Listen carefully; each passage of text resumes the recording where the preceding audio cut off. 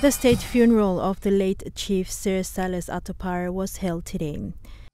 It was held in the presence of the Prime Minister, Grand Chief Sir Bob Dadae, Governor-General of PNG, and the PNG Defence Force Commander, Major General Gilbert Torpo, and other dignified guests, including the diplomatic corps.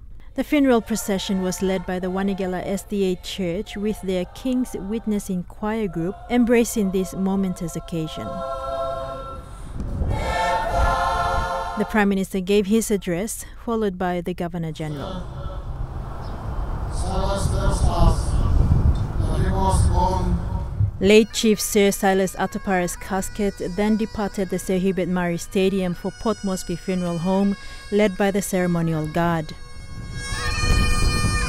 The late chief entered politics in the 1980s and served as the 7th Governor-General of Papua New Guinea from November 1997 to November 2003. In 1998, he was knighted as a Knight Grand Cross of the Order of St. Michael and St. George by the Queen.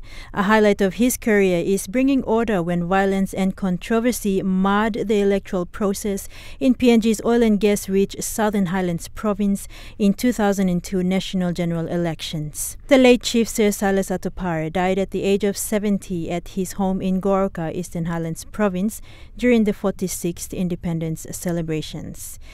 His casket will be flown home tomorrow to Goroka for burial. Kilawani National EMTV News.